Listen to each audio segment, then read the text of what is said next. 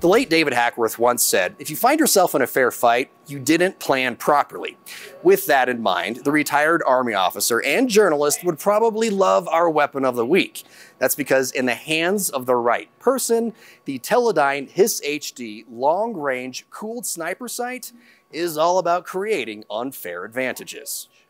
Introduced to the public at this year's SHOT Show in Las Vegas, the sight is likely to be an immediate hit with precision shooters, and it's easy to see why.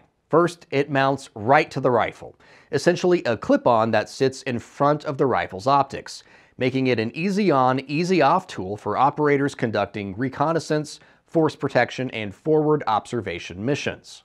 It's built by FLIR, the same folks that developed the thermal imaging gear, which allows firefighters to find hotspots when trying to put out flames, or helicopter crews to find people on the ground. The new sight offers long-range optics and an HD display with detailed imagery for snipers and machine gun crews. How detailed? Users can expect high-resolution views at more than 7,000 feet.